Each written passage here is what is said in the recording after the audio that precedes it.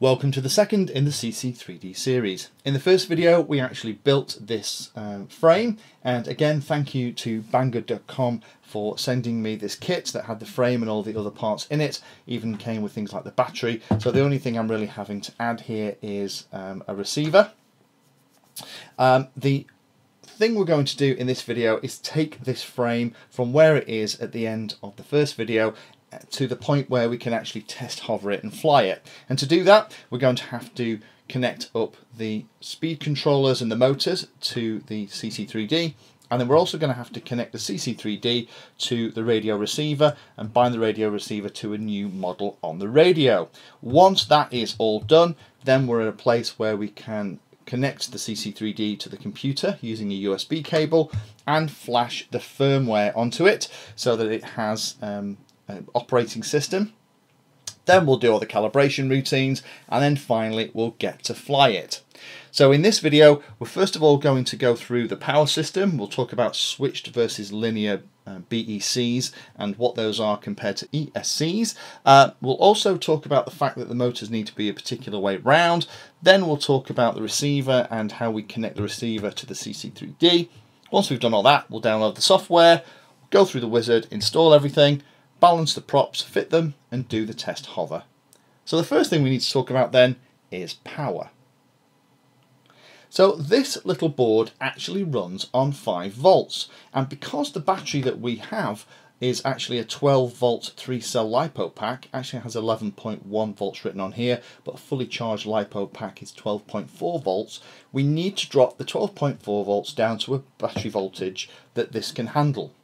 And the clever bit is inside each of these speed controllers there is something called a BEC, or a battery eliminator circuit. Now the battery eliminator circuit, or BEC's job, is to take the 12 volts from the battery and drop it down into 5 volts that we understand.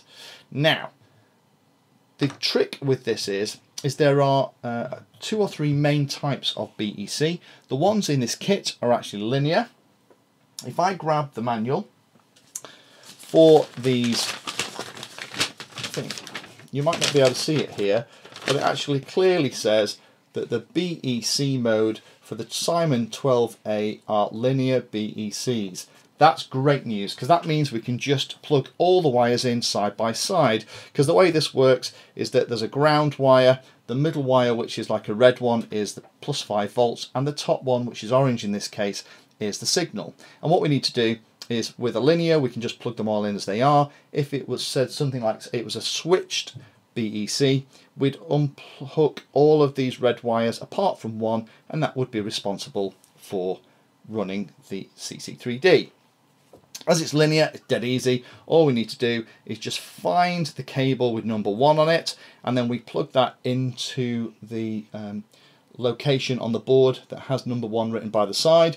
And you'll notice it says that the negative pin's on the outside, positive is in the middle, signal's on the inside. So we plug pin 1 into motor 1, pin 2 into motor 2, pin 3 into output 3, and 4 into output 4. And there we go, it's that easy.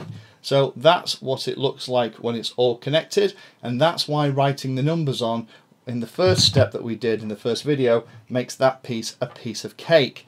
So that's it, we have all of the electronics for the motors connected. The next thing we're going to have to do then, of course, is we're going to have to now connect this board to the receiver. Top tip here just before we get into the receiver is how we have the motors connected. Now we have it all wired into the CC3D. The last thing to think about is in the kit that we get, we have 4 motors obviously, but they're slightly different. 2 of them are designed to turn anti-clockwise, 2 of them are designed to turn clockwise. Make a note of the coloured nuts on the top of each of the motors. The 2 silver top motors should be in these 2 positions, the 2 black top motors need to be in these positions. It isn't a disaster if they're not that way round. All it means is that if the nut becomes loose and they're the wrong way round, the motor's rotation actually spins the nut off. If it's this way round, it's much safer. If it gets loose, the nut will actually be kept in place by the rotation of the prop. So just be aware of that when you're building this. So now we've got that tip, let's do the receiver. So let's remind ourselves of the connection diagram that we looked at in video 1. This is the diagram from the GCS software itself. So we've already done the motor things on the right hand side, so we've connected those, and we'll double check the rotation when we actually do the calibration in a minute. It's now the receiver stuff on the left hand side that we're interested in. Now, when all of these are connected like this shown in the diagram, it's called PWM, pulse width modulation, and what happens is the channel on each pin actually sends out the control signals for each of the controls. So the throttle sends the throttle, the roll sends the roll, etc, etc. Now, if we just go to the desk, the trick I found with this, the easiest way to do it, is the cable is exactly the same as the diagram. So if we just keep the diagram in the top right hand corner, you can see that the top pin that actually has all 3 wires in it actually goes to the throttle. So I've used my same pen trick again, and I've written T on that one. The next cable, which is a light blue one, is supposed to go to, it's very fiddly because these wires are really small. The next one, which is blue, should go to roll, or roll is aileron. So I've written an A, and all the way down I've actually marked it up. Now that's going to make it really easy to plug in. The cable itself just plugs into the side of the CC3D like so. And then, now I actually have each of these cables marked up, I can just plug them into my receiver. So T is throttle, and again, be careful to watch your polarization, so make sure that you know which one the signal cable. I know the signal cable is actually the white one, so the throttle goes in the throttle channel, like so. Next cable that I'm going to pick up will be the blue one, and that is the aileron, and the aileron will go into the aileron channel. Be aware there's only one cable here, it's only the signal that it wants because the power is being supplied through the throttle cable already, through the black and the red wire, so we don't need to worry about that. A for aileron goes into the aileron channel, and so on. So let me just plug each of these cables into the receiver, and then we'll have that bit finished as well. We'll obviously need to make sure that this is bound to the radio, ideally on a new model, and that model can either be acro or helicopter, doesn't matter which. The only trick is if you're going to select helicopter, make sure you select a 1 servo swash. That's make sure there's no swash mixing, which will make the setup confusing. So if you just do that bit, then we should be ready for the last step. So let me just finish this and show you what it looks like. So here we have it all connected up. So you can see now that the throttle channel is the only one that actually has 3 wires. All of the other connections just have the 1 signal wire. The only thing you need to be aware of is the flight mode is actually plugged for me into auxiliary 1, because I know that's the one on my radio that I'm going to get a couple of positions out of. Now we've done that, I think it's about time we actually connected the CC3D onto the frame. We're going to use the foam that actually came with the kit and stick it in, and also stick and locate the receiver as well, and then we're ready to install the ground station control software onto the PC and start flashing this little thing with a brain. So here we are in the netbook, and to download the OpenPilot software, the first of all is you can go to openpilot.org, go to Docs and Software and click on Software Downloads, and that will take you to a wiki page, just off the top of which you will find the links to the latest version. Now, latest version I have here is OpenPilot release 15.01 Windows 32.exe. If you right click and then say save target as, you'll be able to save it wherever you want.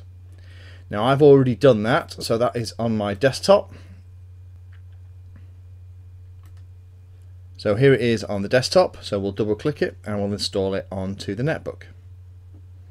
So we're going to select English as the language, and then we'll go through all of the standard things. Okay.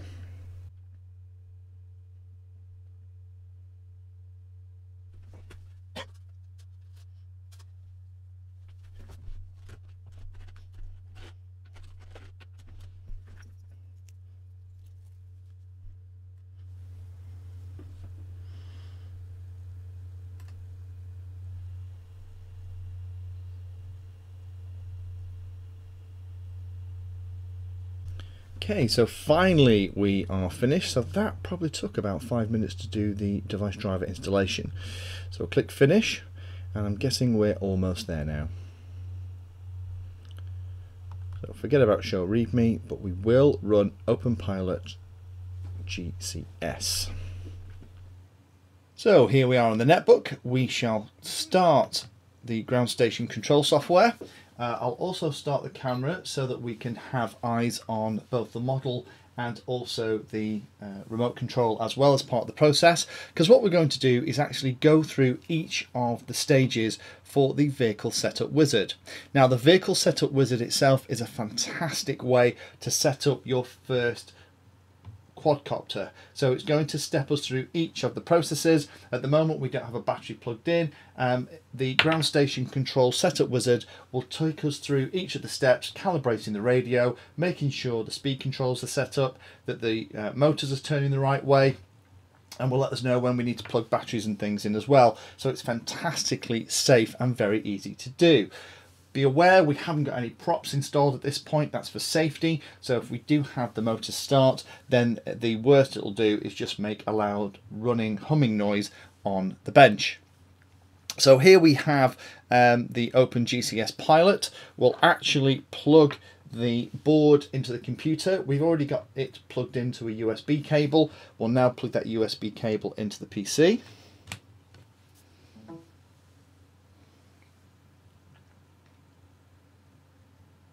It's obviously going to install the device driver on the computer.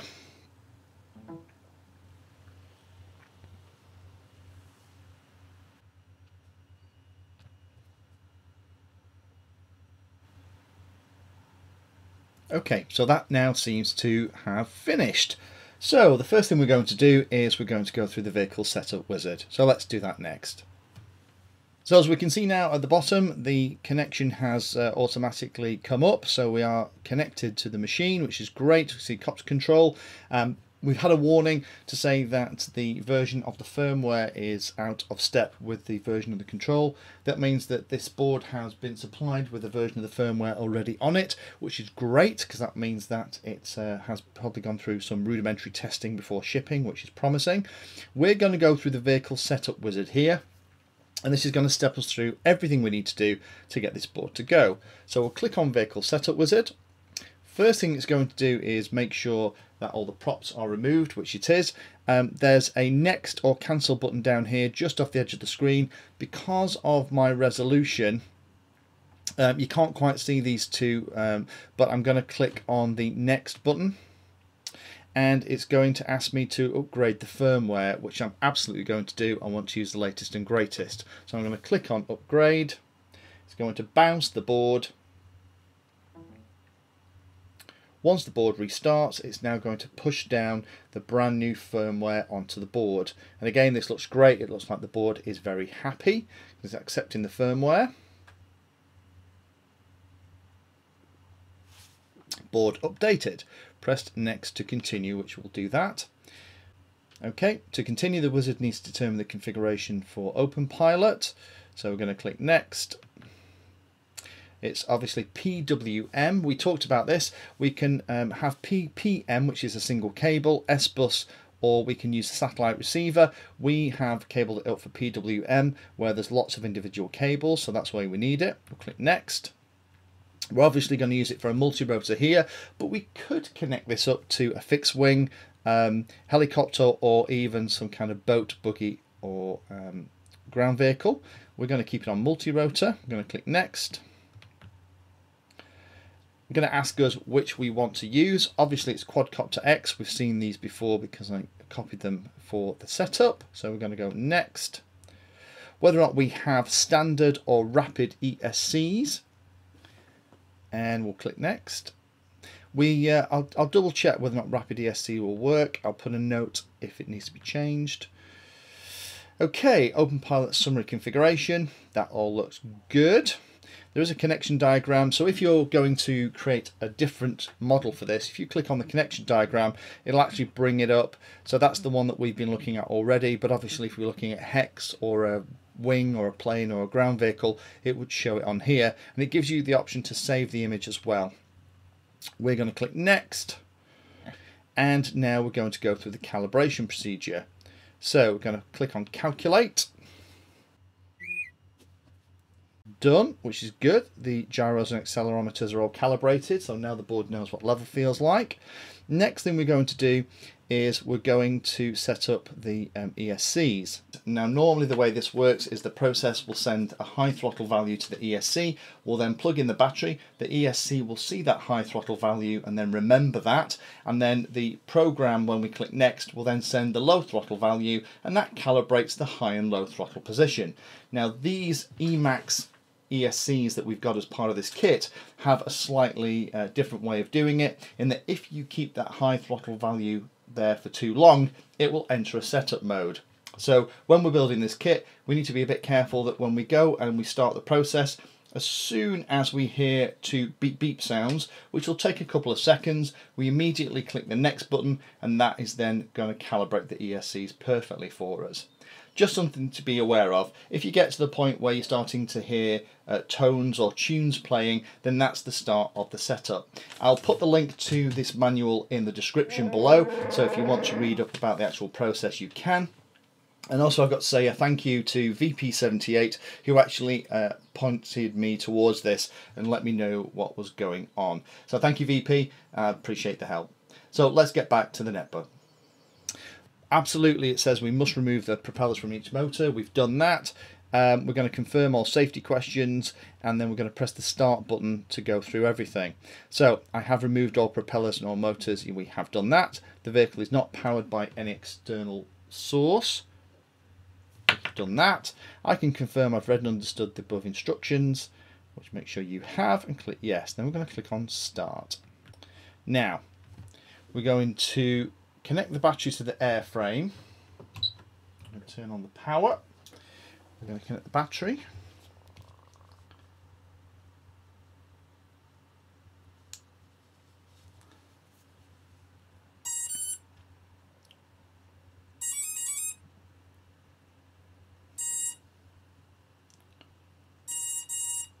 Click stop.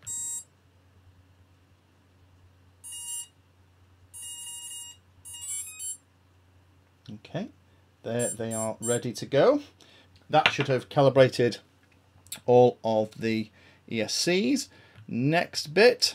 So at the end of that step, it asked us to unplug the battery. We're going to have to re-plug the battery in now, because we're going to test each of the ESCs in turn, and obviously that's going to mean that we need the battery power. So we're going to find the neutral for the motor highlighted, which is motor 1, which is the one here just by the radio.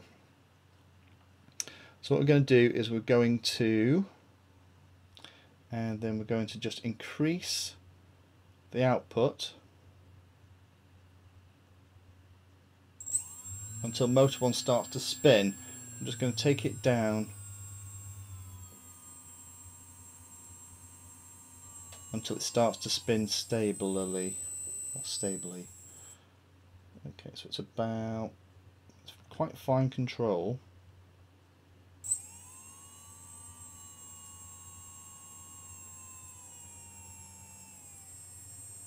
We're going to have to just play with it to make sure it's as close as we can get it. I'd say there's about right. Click stop. Next. Number 2, we're going to do the same thing. Start. We're going to slide it up until it starts running.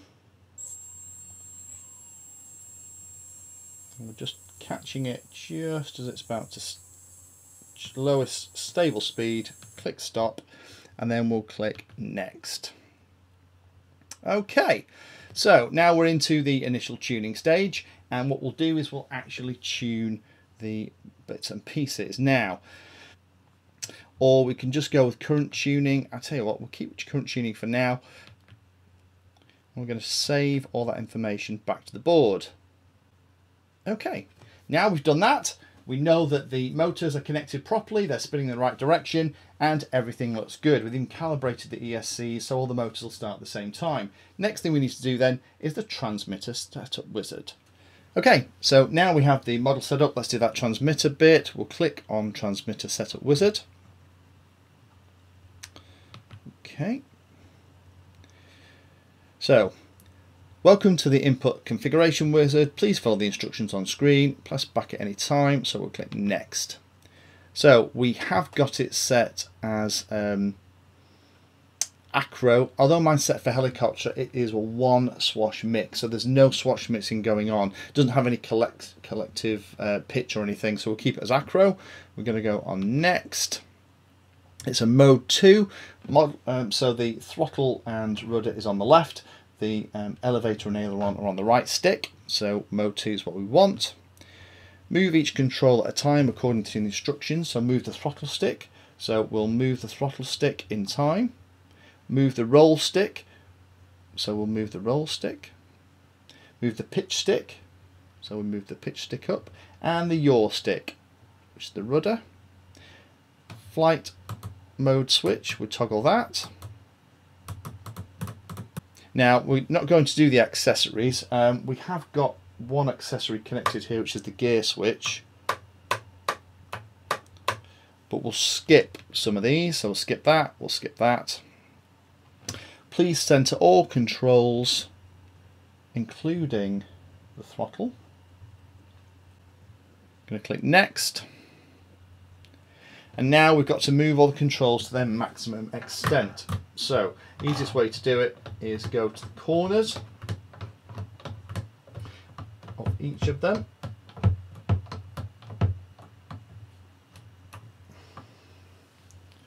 We've done that, we click next.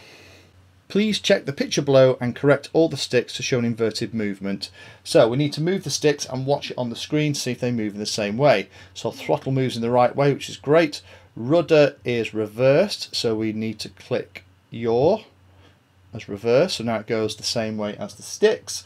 We need to do elevator, which is reversed. Now we could reverse this on the radio, but it's just as easy to do it through here. So we'll reverse pitch, so now it is the same as the sticks. And also, don't you know it, rolls the same way. So we'll click roll, and now all the sticks match the movement on the screen. We'll go next. Just confirm on the screen that everything is moving in the same way, and we'll click next again. So we'll need to decide how we want to arm the board, otherwise it'll be always disarmed. I would always recommend that we have the throttle at its lowest position and full yaw right. That way it's the same as APM and multi-wii boards. We can keep the arming time out at 30 seconds, but I like it about 15.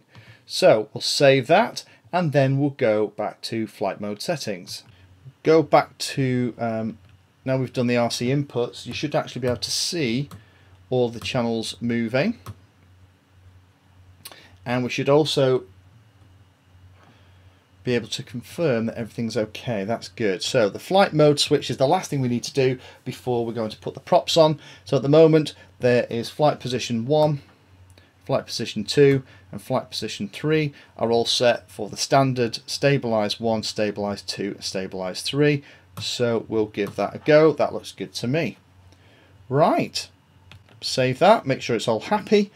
Now the board and everything is set up. The last thing we need to do is to set the props out the packet and balance them, and then pop them on the top of each of the motors, being careful to observe the way they turn clockwise and anti-clockwise, and making sure that they're not installed upside down, so any printed labels on these are pointing up. So let me just balance these, pop them on top, and then we're ready for our first flight. Last thing we can do, just to make sure that the board is installed the right way, just thinking about this, it's probably worthwhile checking. In theory, the board should be installed so there's an arrow on the case is pointing towards the front of the model, and the motor connectors are on the right hand side, and the connectors for the receiver are on the left hand side.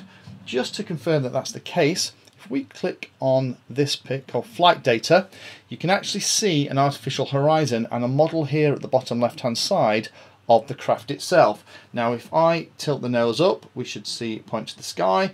If I tilt the nose down, and then if I bank it left and right, we should see everything moving in the artificial horizon. Now that is working perfectly, which means the orientation, everything's ready for the board. So prop time, and then test hover time. So here's the model with the props fitted. So I put the black ones on the back and the coloured ones on the front. Up to you how you do it, but obviously make sure that the props are matching the rotation of each of the motors. So the other thing you need to be careful of course, is that the props are on the right way. Let me just show you what that looks like. If I bring this up, hopefully you can see that there's actually some printing. 6030 right hand rotation. You want to make sure that that printing is on the upside. It's very easy when you're building to get to the last stage and forget to do something as basic as make sure the props are on the right way up. So it's all built. You'll notice I'm actually not using the battery that came with it. The reason for that is I'm just balancing it. I gave it a quick charge for the test flight and it didn't charge up great, so I'm just balancing it out, so that'll be better. So while I had a pack that was charged, I've used this one, and I'll show you the flying test in a second. Last thing I thought would be useful to do is actually show you how heavy this thing is. Now we've built it, so let me just get my wife's kitchen scales. Thank you to her for lending me these. There we go, 0 grams. I'll pop this on. So the whole thing is only 487 grams, including the battery, and it's hovering at about 50–55% throttle, so we've got lots of lift. It's quite a nimble little thing as well. Now what I intend to do with this is to put a camera at the front and some FPV equipment out the back, and I'll do that in a later video. But for now, I think we've done enough talking. Let's see it in action.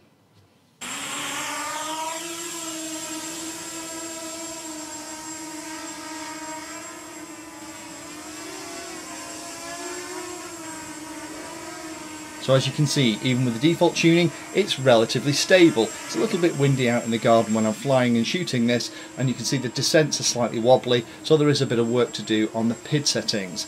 But I'll cover that in a later video in the series, but for now I'm going to enjoy this and spend a lot of time FPVing in and out the trees and having fun with my new 250 class quad.